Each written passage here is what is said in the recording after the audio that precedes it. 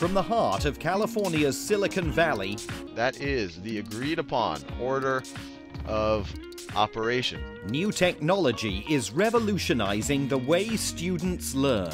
I didn't think it would happen this way, and especially this fast. It's all thanks to a Bangladeshi American who turned his back on Wall Street. So this is where the magic happens. This is where some of the magic happens. Can Salman Khan achieve his dream of a better educated, more competitive America? We'll talk to him next on Conversation With, US Election Special.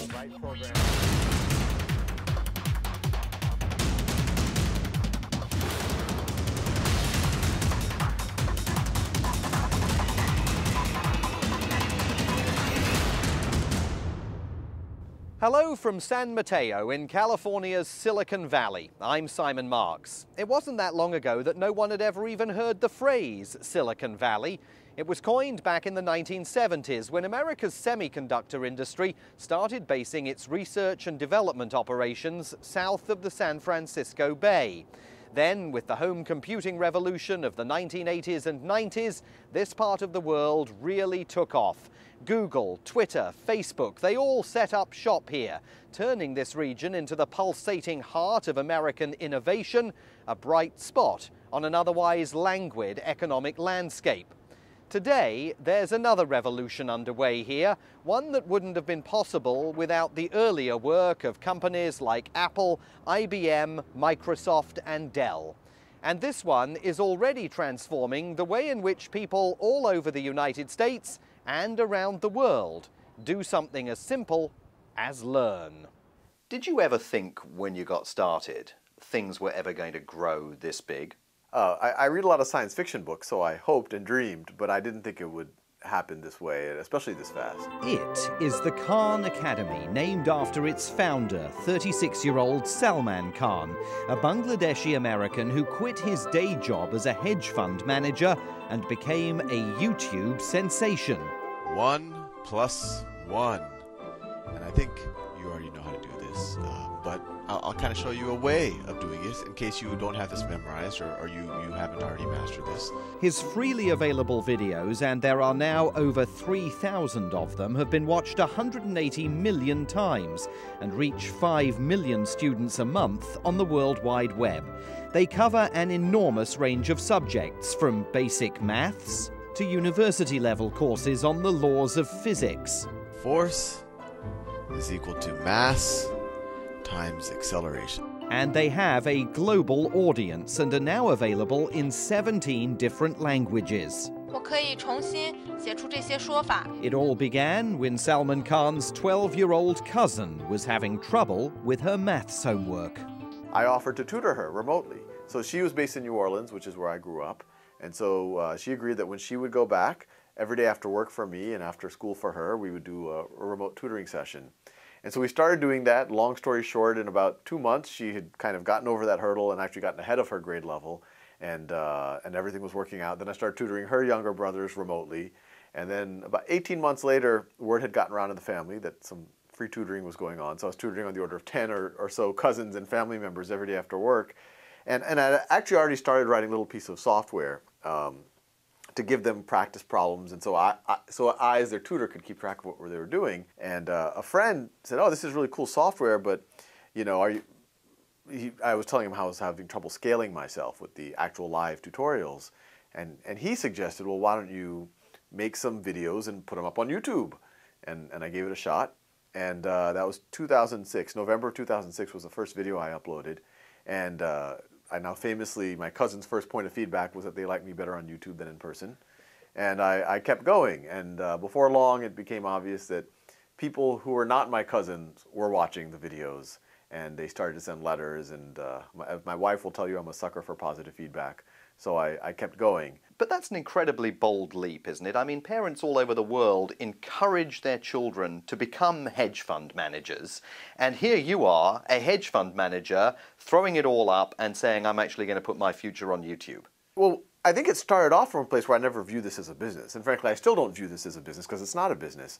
And when it started off, it was for my cousins. I was getting kind of psychic reward from helping my cousins.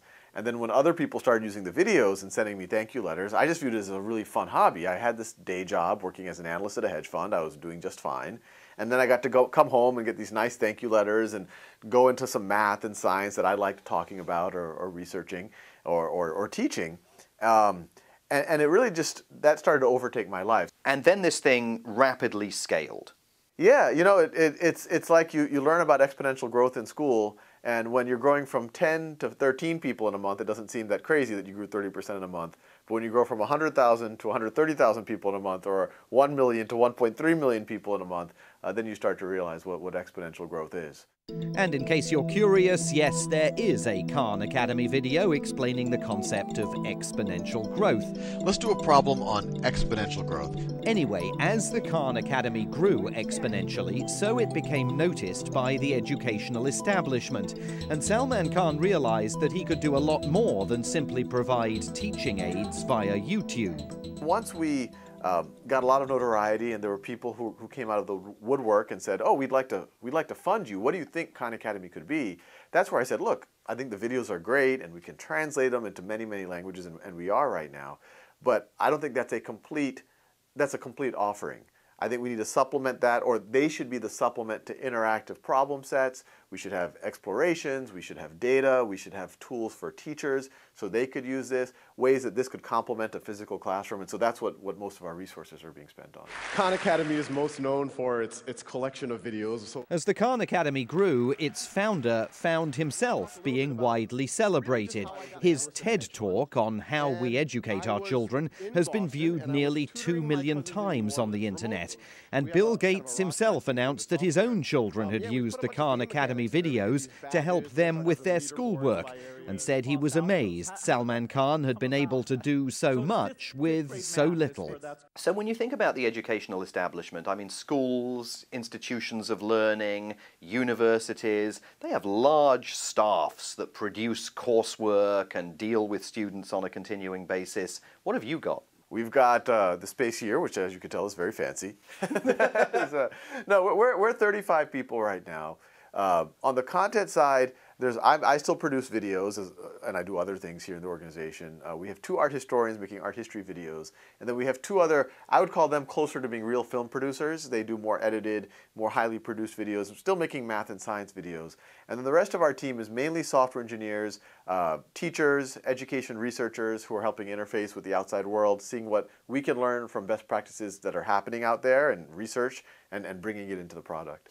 So when you do a YouTube video about, say, molecular chemistry, I mean, I understand that you know math, but what do you know? What does Sal Khan know about molecular chemistry, and how do you produce that video? Yes, so that's the fun thing, and the challenging thing for me individually is, yes, there's some things that by virtue of my background I know reasonably well. There's other things I've always wanted to know better, and this is motivation for me to get better at it. So for example, if I'm doing biochemistry, and you know, I know it reasonably well, but in order to teach it, you have to learn it at a much deeper level. I will immerse myself in that subject. Any resource that I can get my hands on, whether it's textbooks, the internet, and people I know who are faculty members at universities, experts in the field, I'll ask them questions like, well, exactly why does A lead to B? I can get, you know, why B leads to C, but this seems to be a gap that the textbooks aren't explaining well, and I need to be able to explain that really, really well. And then once I feel like it's really distilled in my brain and I understand it as intuitively as I understand math or physics or anything else like that, I'll make the video. And the really powerful thing is that we have kind of the whole world being our editorial. Once I put up a video, we have, within a day, we'll have several thousand people view it. And some are students looking to learn it, but many of them are teachers, professors, graduate students looking to maybe use it or even critique it. Sometimes they're not always friends of ours, but they'll critique it, and we'll take those very seriously, and we'll say, oh, is that a legitimate critique? Oh, it is. Maybe we should make another video clarifying something. Maybe we should redo the video. So we do that quite often. We're always looking at what people are saying. When we come back, the Khan Academy takes on its critics. Is it really as revolutionary as some have claimed? Stay with us for more of Conversation With, US Election Special.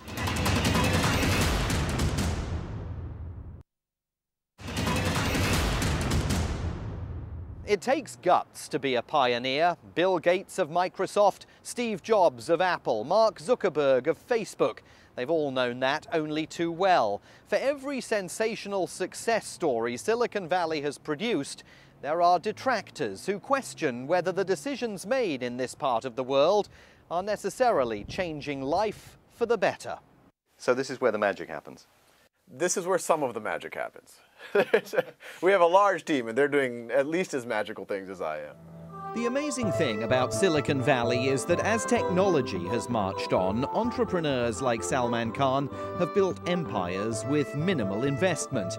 A computer, a microphone, some software, and most of all, an idea were all he needed to get the ball rolling. And once it got rolling and millions of students benefited, he started thinking some more.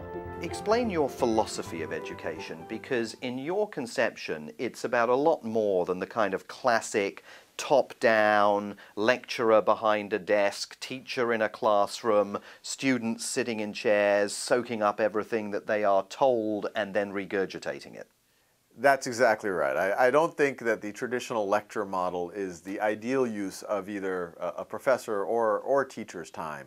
I actually think real learning always takes place when the student decides to learn, and in a lot of college classes that happens to be the night before the exam when they actually engage, and usually they have just their textbooks and their notes and maybe their friends to help them through that, but that's where a lot of the learning or maybe learning might take place. So what I believe strongly is people should be able to learn at their own pace. They should be able to get a solid grounding in basic subjects before they're forced to move on. Let's let someone learn at their own pace. The variable is how long they have to learn something and when they learn it. And what's fixed is that they have a high level of mastery. And if they have a high level of mastery, they have all their gaps filled. Then when they go to the next topic, the more advanced topic, it'll seem almost intuitive.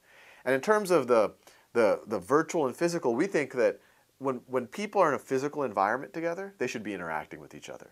They should be teaching each other, talking to each other, building things, working on projects.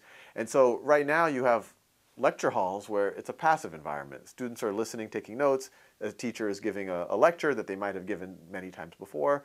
We think a lot of that stuff can happen at a student's own pace.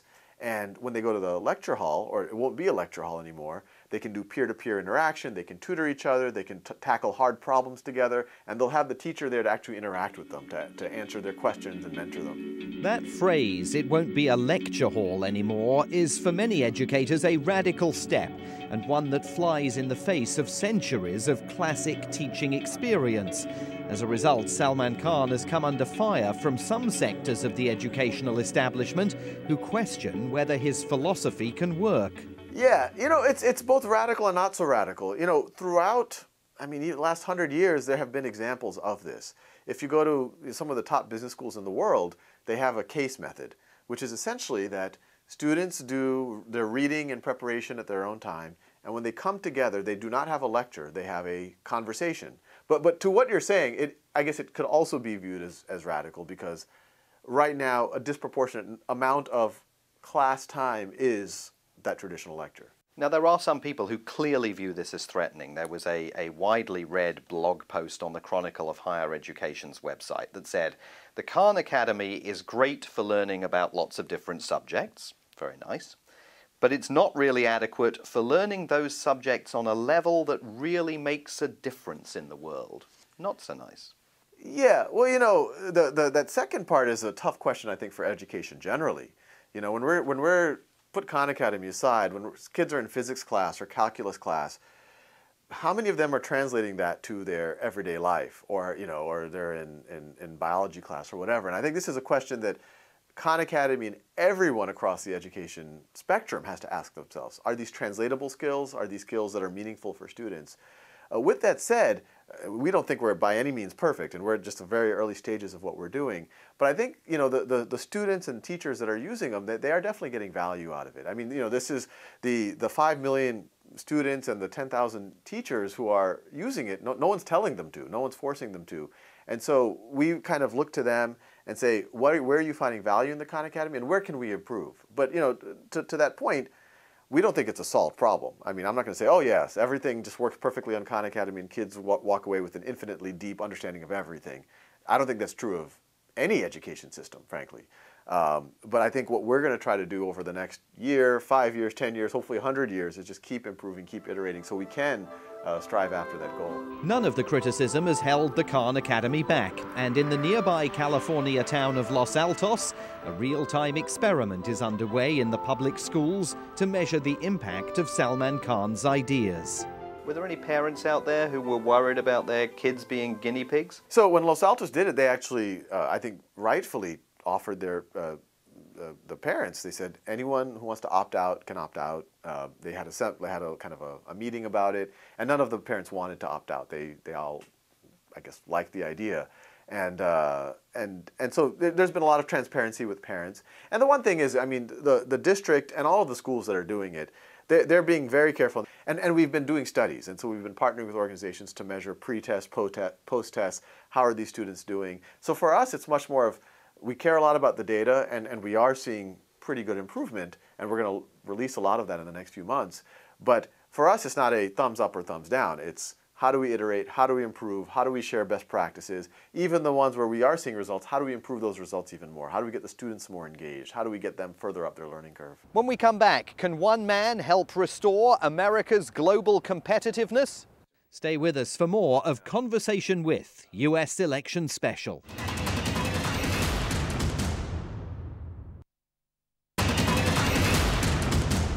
When you come to this part of the United States, you are always aware that, as President Obama recently asserted, America is a Pacific nation. Looking around the Bay Area, you can see the influences of Asia everywhere, and this state's economy is dependent in part on the trade that it does with its neighbors on the other side of the Pacific Ocean. So at a time when the United States is dealing with a rapidly developing China and India rising, and sees its own public educational system slipping in terms of global competitiveness, can the Khan Academy help put the country back on track?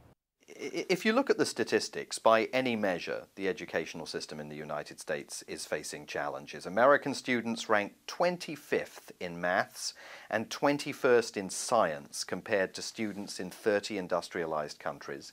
More than 1.2 million students drop out of school in the United States every year. That's more than 6,000 students every school day. How critically is change needed in the educational system here? Well, it's huge. I mean, education is the core of everything. And I'll even, and obviously the U.S. has issues being pretty far down the list, especially of wealthy countries, in terms of how students are performing. But I actually think it's a global thing. I think even in the top performing countries, they have far too many students who are struggling with math, struggling with science. I mean, in the U.S., it's at the level where at a lot of four-year universities, a majority of students are having to take essentially pre-algebra or having to take middle school math, which shows that they didn't actually get a lot out of what they were exposed to later on in their careers.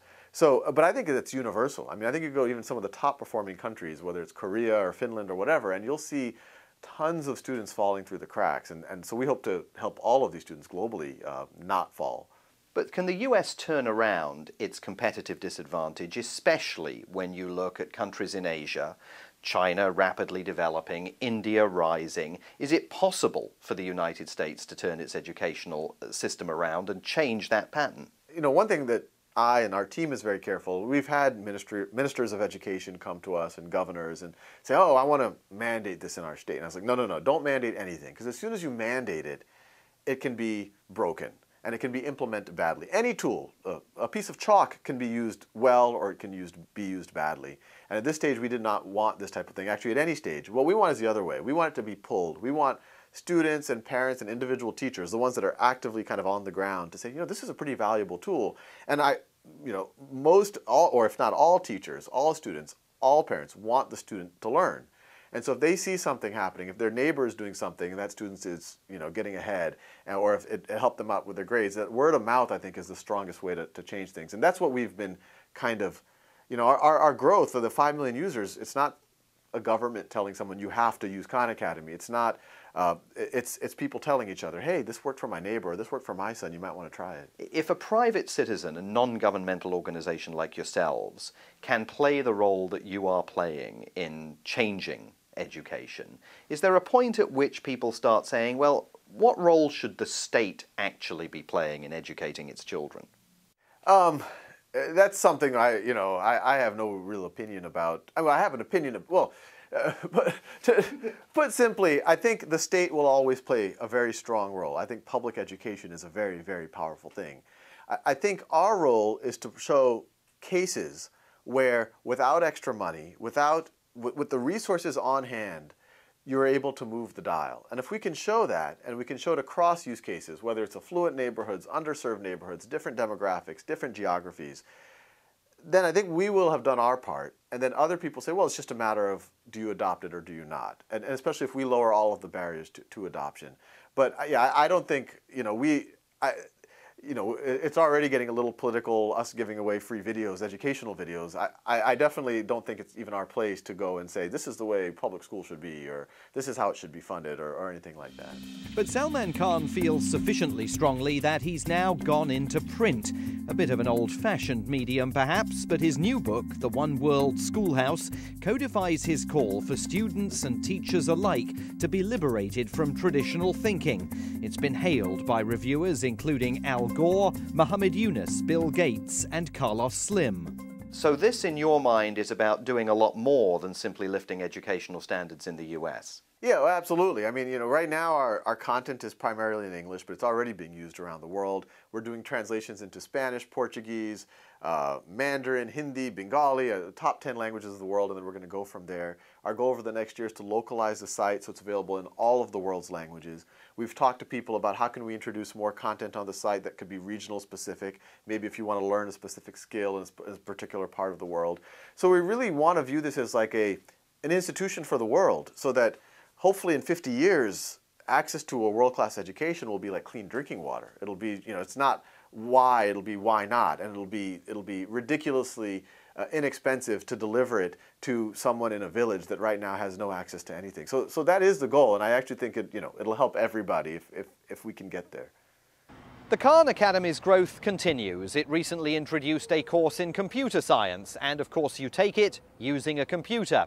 Add to that the summer schools, the partnerships with local school districts, and its growing visibility on YouTube, and things have come a long way since Salman Khan made a couple of videos to help his young cousins with their maths homework. So how far can all this go? Can Salman Khan genuinely create the global one world classroom of his dreams? With Silicon Valley's track record of success and the wind of the information superhighway at his back, he at least thinks he's in with a chance. I'm Simon Marks from San Mateo in California. Goodbye.